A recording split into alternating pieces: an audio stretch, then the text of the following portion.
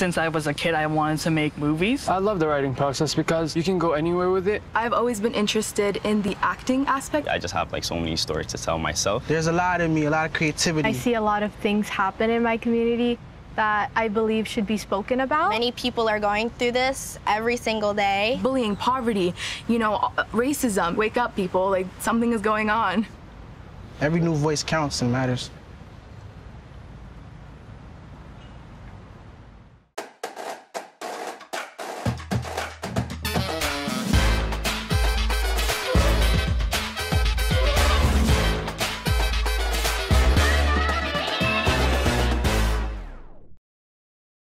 Every idea, every story starts with a spark, a tiny light that glows. But to speak up, to be heard, to innovate takes courage. We're here to ignite that tiny spark. We're here to foster Canadian voices, our narratives, our ideas. We're here to spark courage. Our logo is a showcase for our culture, our storytellers, our innovators, and it reflects our creators and communities. The Spark is a catalyst to push boundaries, to drive the future, and for Canadian voices to be heard on a global stage.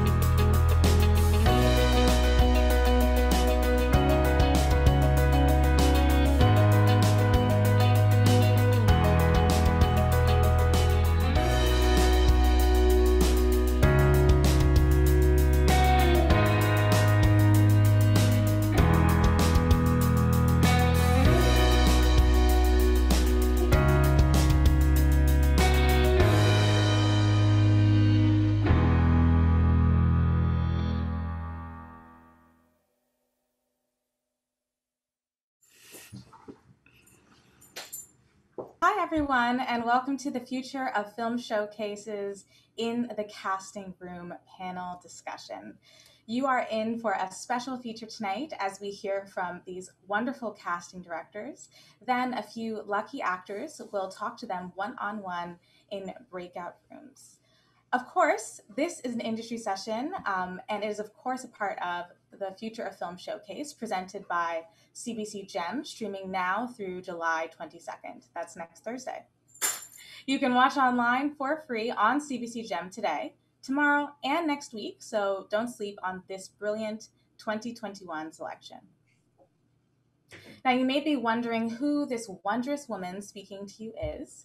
My name is Samah Ali, and I am the FOFs Industry Director and your moderator for today's conversation.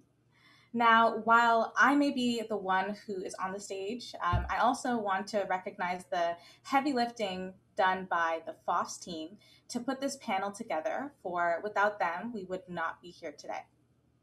Speaking of where we are today, I would like to take this moment to recognize where FOFs operates year-round. The Future of Film Showcase acknowledges our presence on the traditional territory of many Indigenous nations. The area known as Takaranto has been taken care by the Anishinaabeg Nation, the Haudenosaunee Confederacy, the Huron-Wendat, and the Métis. It is now home to many Indigenous peoples, such as current treaty holders, the Mississaugas of the Credit First Nation, and this territory is subject to the Dish with One Spoon Wampum Belt Covenant, an agreement to share and care for the Great Lakes region. Because this is an online event, we understand that this land acknowledgement may differ for some of you who are watching from different parts of Canada. I want to encourage everyone attending today to please get familiar, get aware, and get active in your local community by acknowledging where you are today and whose land you reside on. This is one of the first steps in reconciliation and crucial in understanding your place in Canada's settler colonial nation. FOFs would also like to thank our presenting partner, CBC Gem, our public funders, the Government of Canada, Telefilm, and the ArtFest Business Arts Program. FOFs also would like to thank Larissa Mayer Casting for helping put this panel together. She can't be here, but we will miss her dearly. And, without further ado, I want to put a spotlight on the folks who are going to be sharing this proverbial stage with me: Jesse Griffiths, Andrew Deiters, and Sharon Forrest. Over the next 40 or so minutes, we'll speak candidly about their process and advice that they would offer actors. Now, since we only have 40 minutes to chat, I do want to encourage everybody who's streaming in on YouTube to drop their questions in the live chat, and I'll be weaving them into the conversation throughout our time together. All right, so we're looking out for those questions. If you don't have them now, just drop them in as they come in. Now, with that being said, I want to pass the mic to each casting director to share a little bit about who they are and, of course, how they got to where they are today. Sharon, unmute yourself. Let's start with you. Hi. Well, I guess, how did I get into casting? I would have to say for sure nepotism. My sister was a casting director and hired me many moons ago to work with her. And, we said, we'll give it 3 months.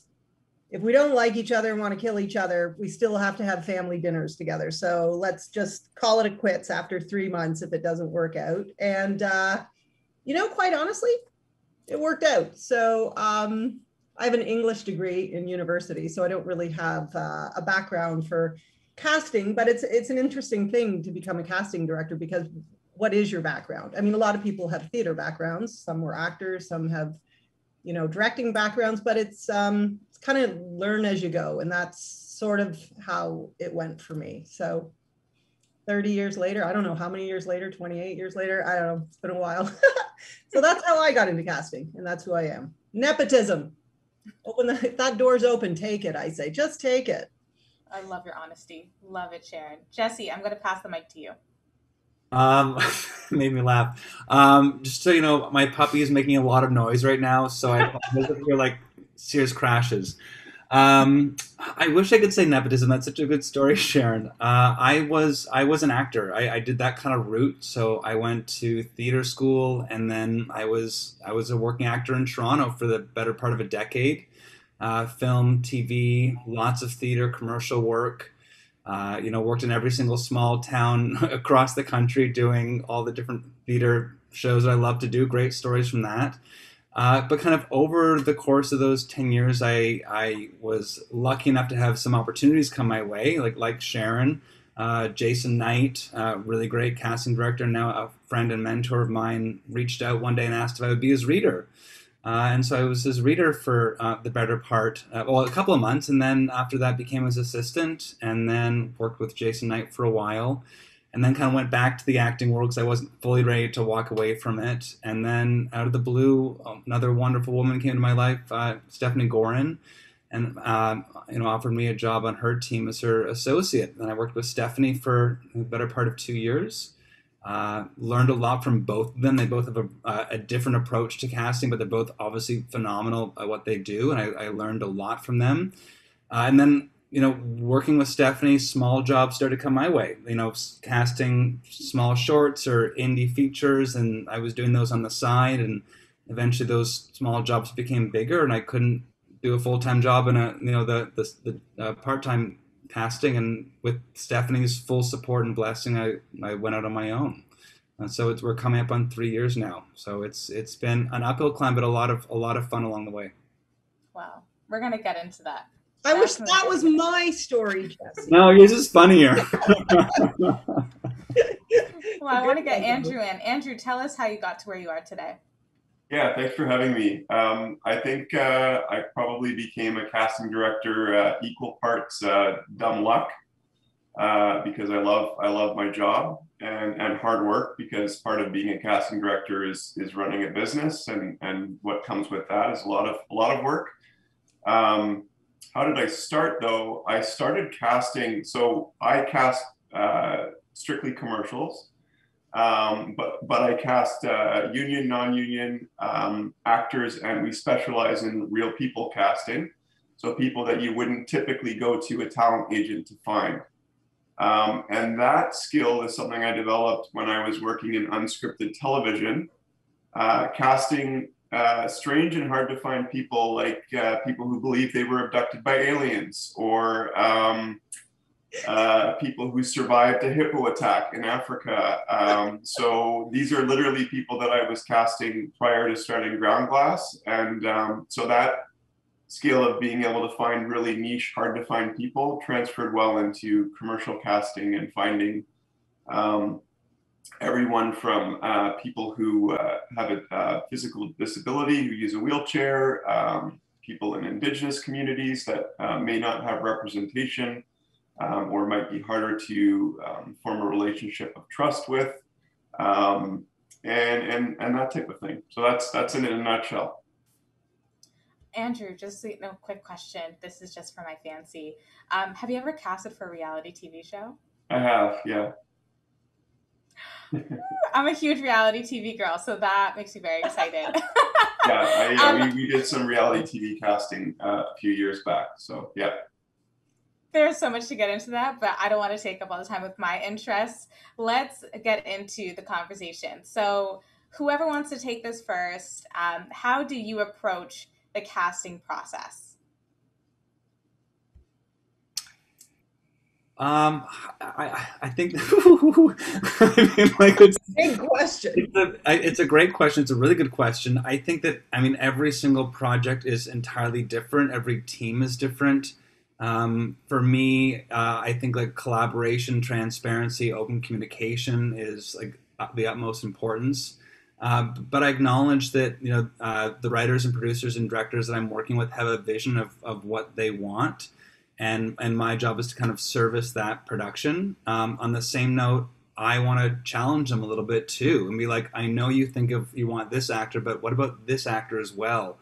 Not all the time, and kind of pick and choose those moments, but they're hiring us casting directors for a reason. And it's not just to put, you know, a bunch of self-tapes in front of them, but to really curate an experience of people that we're excited about or who might not be as known or we think that can do something different. So it's a very, for me, I think probably for everyone here, it's a collaborative and fluid process. Did that make any sense? Thanks, Jesse. I think Jesse just summed it up. He's much more eloquent than I. Yeah, it's a lot of it's collaboration, and I love working on teams that have input to casting. You know, a lot of people have this vision that, oh, the casting director just decides who's going to get everything. It's not like that at all. It is, as you guys know, Andrew and Jesse, like it is one big pool of the network piping in and everybody piping in. So, and sometimes that's good. Sometimes, you know, depends, like it's just an interesting process, but I love a lot of collaboration. And if anybody's got cool ideas, I'm like, yeah, bring it on. I'll bring them in. I pre-screen a lot of people. I have with, you know, we used to get our directors with us all the time in the room, quite frankly. So there was a bit more pressure at some point to hit it right away because you didn't want your director to always sit through a bunch of new people that you didn't know. So sometimes I used to pre-screen before I'd even have my first session, depending on the role. I mean, if it's the hitters, you know, that are going to get it, that's fine. But what you know, there's been an upside and a downside not having your director in there because I've learned so much sitting with incredible directors over my career. That's been a masterclass for me. But when you're on your own, you know, actors will be kind of disappointed the director's not there. And I'm like, well, baby, you might not have got a shot if the director was here. So I tend to pump up my sessions a bit more and see maybe 4 or 5 more new people per role than I normally would, even more sometimes. If I'm like, and I can use it as a screening time to see new talent too when I'm having a session. So I don't know, I'm kind of rambling now, but yeah, that's kind of my process. And but Jesse said it in a better way. I liked his. Yeah, I mean, I don't have too much more to add to that. I mean, I think as Jesse pointed out, and this is part of what makes my job so much fun, is that every job is different. And it is a collaborative process. So you work with so many different individuals, some of whom you might not jam with or gel with too well. And the beauty of commercials is that it's a pretty quick turnaround. And then others that you really enjoy working with. But as far as the approach goes, when I'm casting performers for commercials, you know, if it's wall-to-wall dialogue or if it's comedy, that requires a lot more in terms of knowing talent from before and also seeing the potential in new talent that you haven't seen before. So knowing which agents to go to for performers that can pull off that type of work.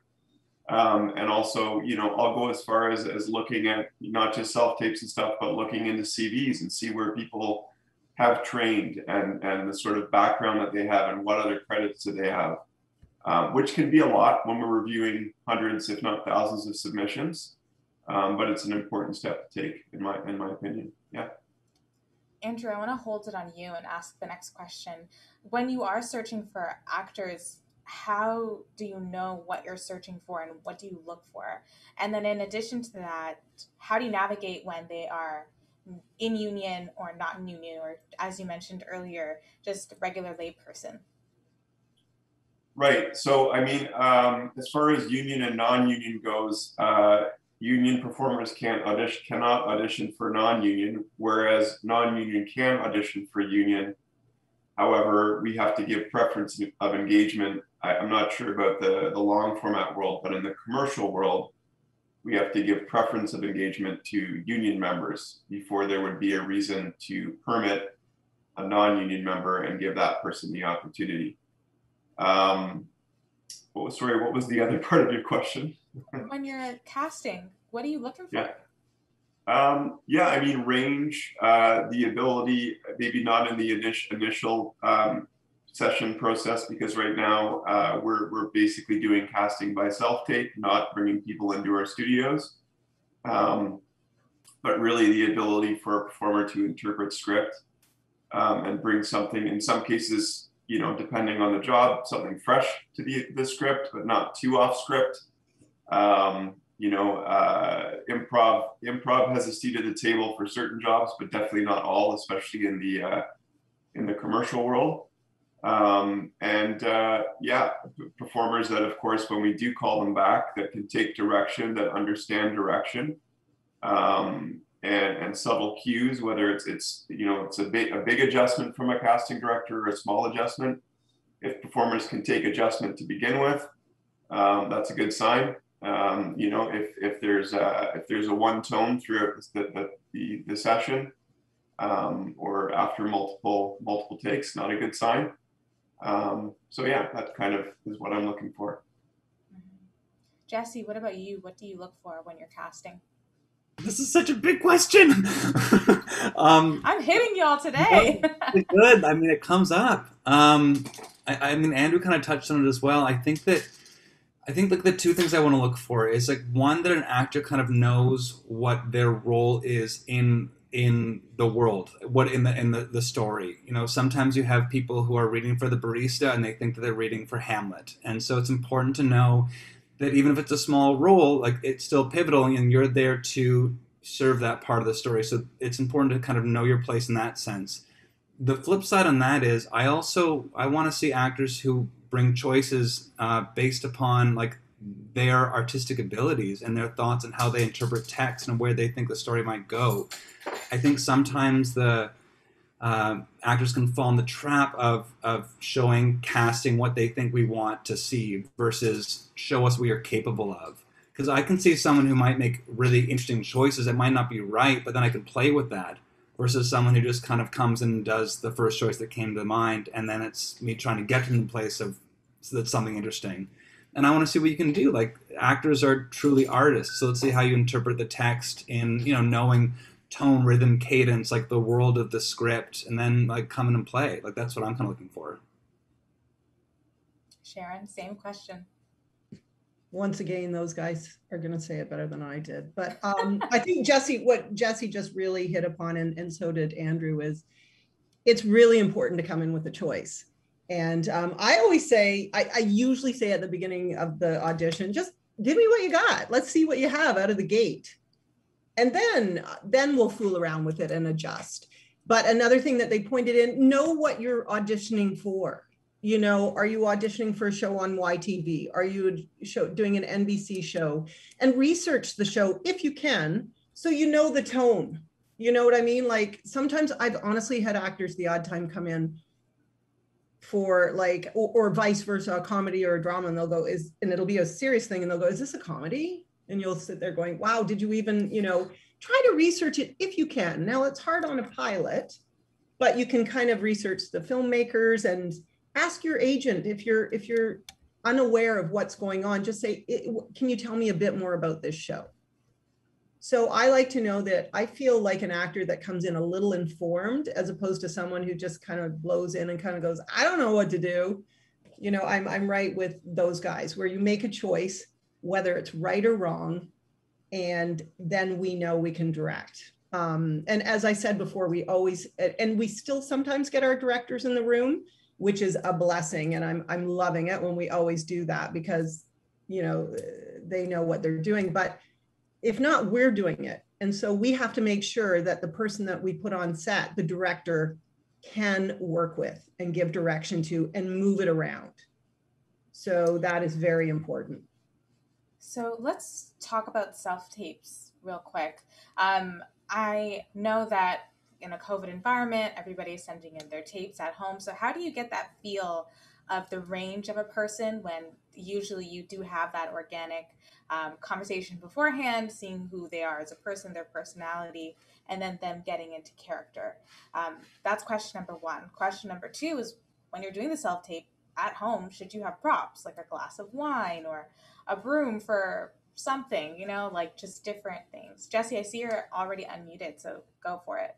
I did that by accident.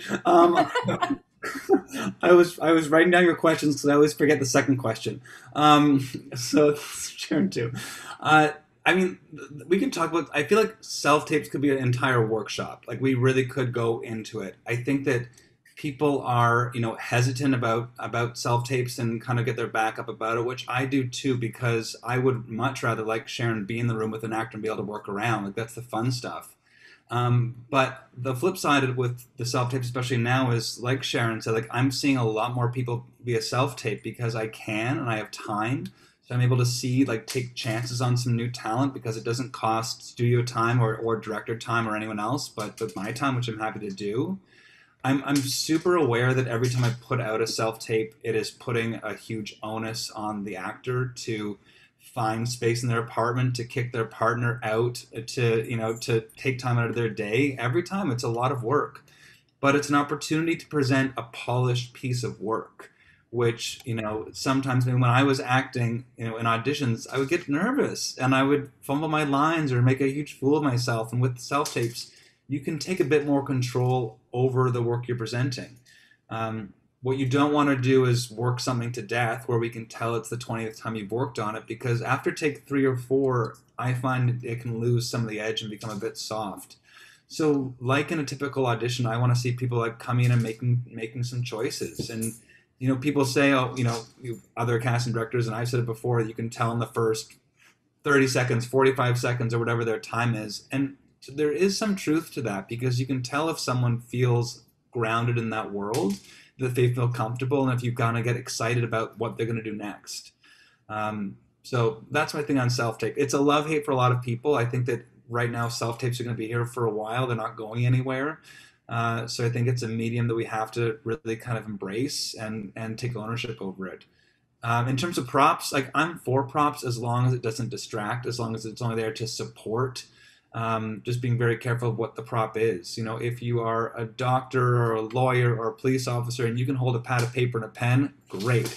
I find sometimes with younger actors, a prop grounds them, just gives them something to focus on.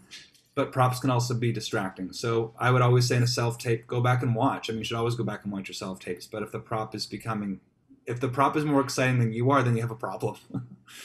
So just focus on what the purpose the prop is serving. Thanks, Jesse. Andrew, how do you work with the self-tape when you are casting more for commercials? Yeah, I mean, self tapes. I think to Jesse's point, they're here to stay indefinitely. Collectively, commercial casting directors in Toronto have agreed to reopen our facilities as of tomorrow with stage 3 for in-person recalls only, and only for essential reasons. So essential reasons would be chemistry tests, wall-to-wall dialogue. Some significance with props, like working with power tools or food or skin cream or something like that, where lighting is important.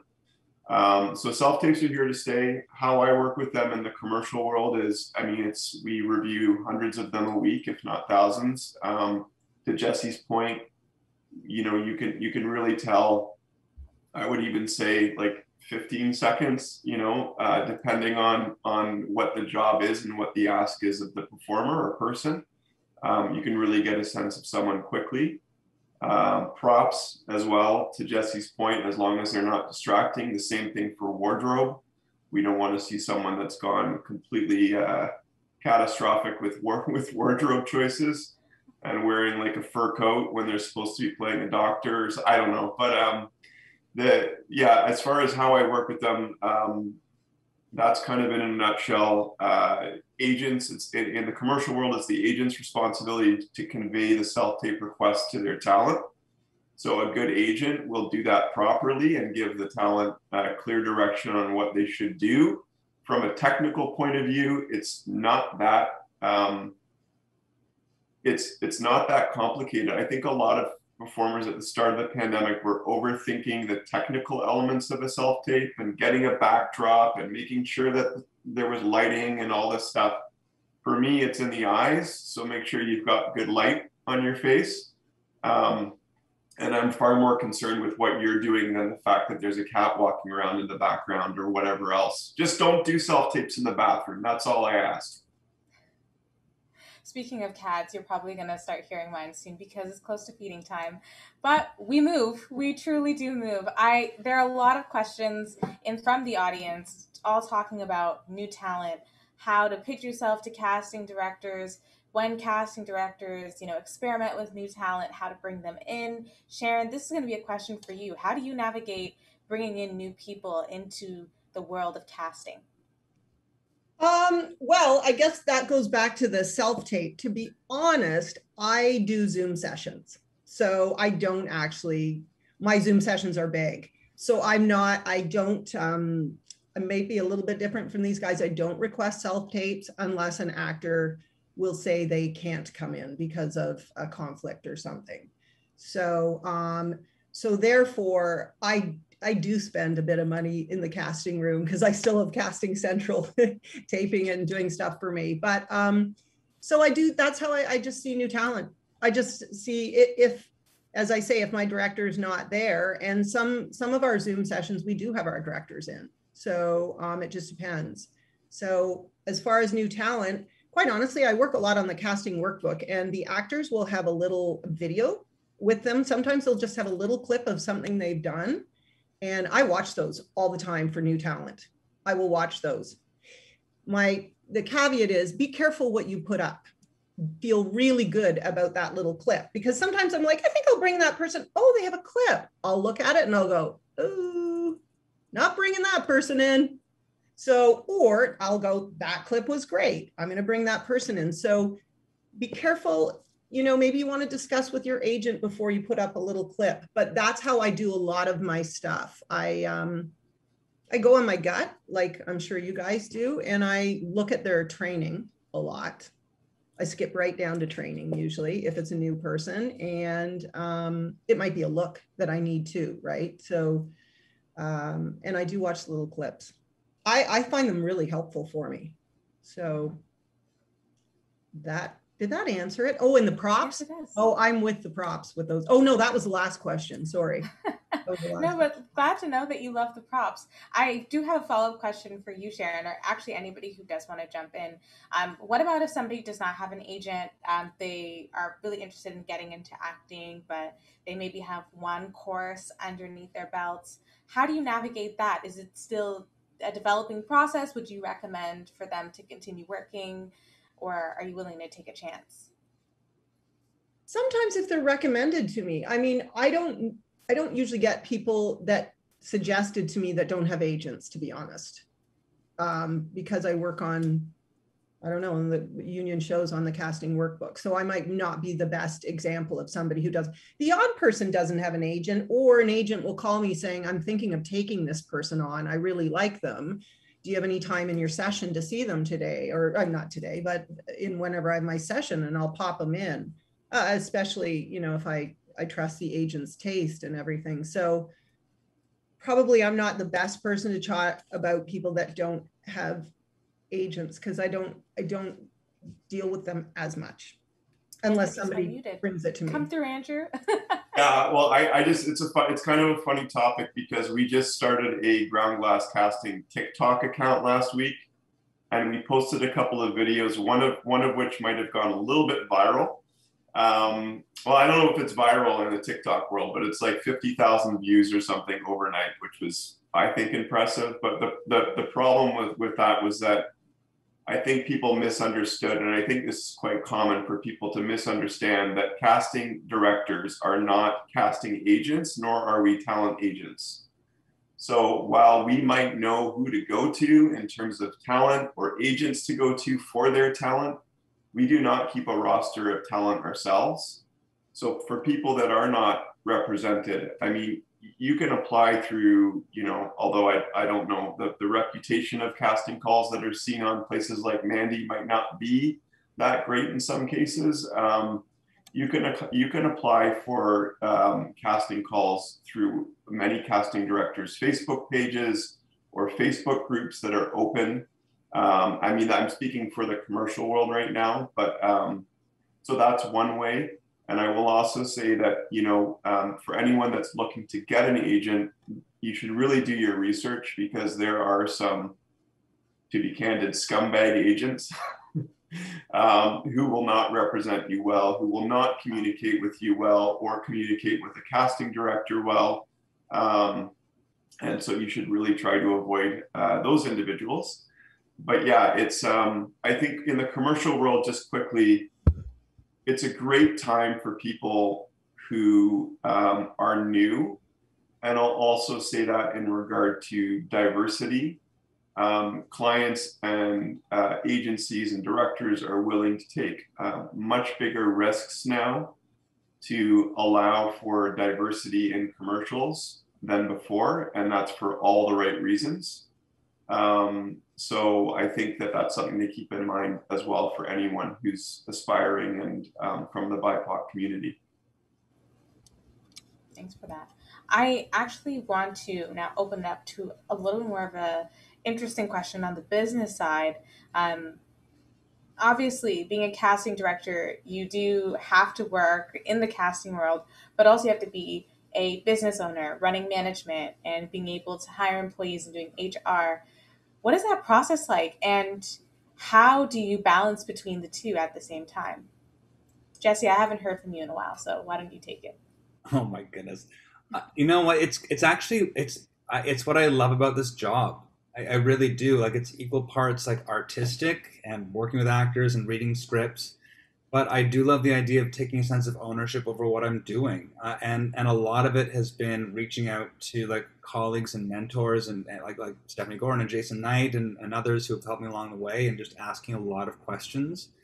But also figuring out how to properly do my taxes and how to write contracts and hire employees, and knowing that there's only so much, like, there are things I'm good at and there are things I'm not good at. So I ask my HR friends, you know, what does a good contract look like? Or I hire a proper accountant and make sure I don't owe, you know, thousands of dollars in taxes. I think it's good to know what your limitations are.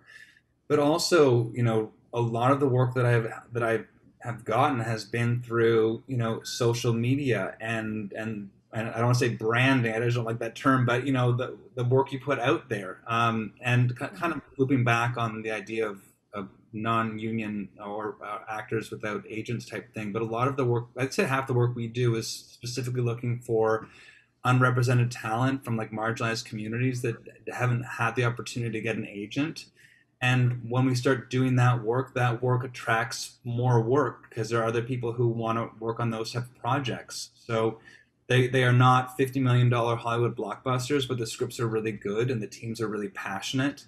And those are people I want to kind of collaborate with because I believe in the product. And, you know, in 10 years down the line, maybe they'll have that $50 million, then we can really talk. But I enjoy the process. It can be a bit daunting, you know, knowing right now that I've got, you know, a couple of staff that are working with me and their livelihood is dependent upon the work that I bring in. That's stressful. But it also motivates me to make sure that I'm doing my job as efficiently as I can and you know, always looking for that next job. And like acting, it is about connections and who you work with. And you're kind of, for me, it's like you're only good as your last job. So you always have to be making sure that you're doing, you know, the best you can all the time because, I mean, right here, there are 2 incredibly qualified casting directors and there are so many in this city that, you know, that Toronto is not like yearning for more casting directors, like, you know, where there are so many talented people already working. So you got to make sure that you're competitive. I'm rambling. I'm rambling. You answered it perfectly, and we're actually within our last 5 minutes. So I do want to actually ask quite a big question that I thought was very pertinent from one of the audience members. It was about social media, and specifically, somebody asked if there were any tips that you folks would recommend to properly utilize your social media presence and platforms towards your advantage in the industry. Anyone to take Andrew? Yeah, I mean, that's a very good question that's come up on a few occasions now. And I think it's interesting. It's your brand. To Jesse's point, you know, I have Ground Glass Casting. I have a, you know, Ground Glass Casting Facebook page, Instagram page, now a TikTok account. Very excited about that. Have no idea how to use it. But I think what's important is, you know, be careful with what you post. In the commercial world, I'm finding more and more we'll be in the middle of a callback session and someone from the agency will be creeping the performer's Instagram page and find something that they don't like or find something that they do like. So that's something to be careful of. I would also say, just on a personal level, because social media is so time consuming, to draw a line somewhere with yourself as to what platform you want to utilize for what. So I'm fortunate in that I have a full-time social media manager and moderator, but I also, you know, I don't spend any time on as far as vetting things, I look at the Ground Glass Casting page, but I don't interact with people there. I don't accept friend requests from performers on Facebook. I use Facebook for friends and family and clients of mine. But so just, yeah, I think it's important just from a work-life personal balance to be wary of that as well. I totally agree. Anybody want to add to that one? And I think Andrew said it perfectly. I think that I have friends who are actors, and then so that gets a bit muddy. But I feel guilty if someone messages me, I don't respond back. But there are thousands of actors in Toronto. And there's only one of me and one of Sharon and one of Andrew. So it is hard to manage that work-life balance. So I think just be aware of how you are using that social media to reach out and to connect and to, you know, gain employment. Absolutely. We're in our final minute, so I do want to leave you folks with the opportunity to say a little bit more about how people can connect with you in the future. Sharon, haven't heard your voice. I'm missing it desperately. Let us know where people can connect with you online. 1-800. No.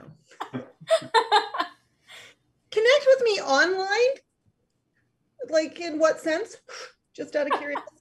What are you talking to online? The thing is, I keep I have a few friends that are actors, but usually my relationship with actors are through their agents, and then I see them in the room. So when you say, how do people, in what sense do you mean, how would they connect with me online? What is the best way for people to be able to follow your work, be able to keep up with different teams that you might be working with, or even the opportunity of people in the room being able to get into the room? Get into the room, get some good training, you know, do your homework, do your stuff. That's how you get get out there. I before COVID, Susan and I went to a lot of theater too.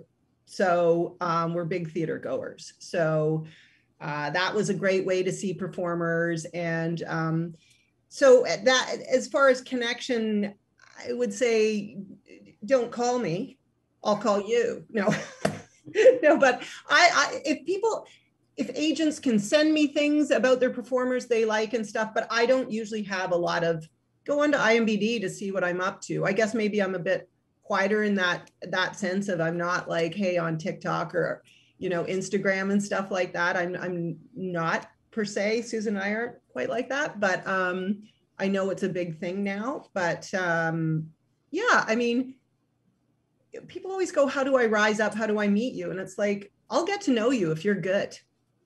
I will. We just will, trust me. There's always room for good actors, way more in the city. Bring it on.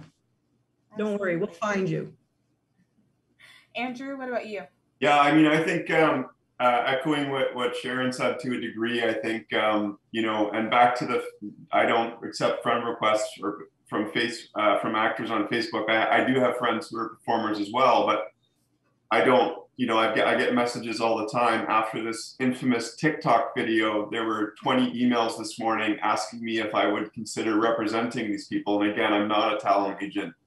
I would say, follow Ground Glass Casting on Facebook, follow Ground Glass Casting on Instagram if you have an Instagram account. We post anything that is public and open to submissions there. If you don't have an agent, seek one out. You can also get an Actors Access account through Breakdown Services and submit yourself to projects, which we post on Actors Access as well. And I would also say that, I think these are great forums for discussions with casting directors, but I think that performers or aspiring performers should seek out mentors who are performers.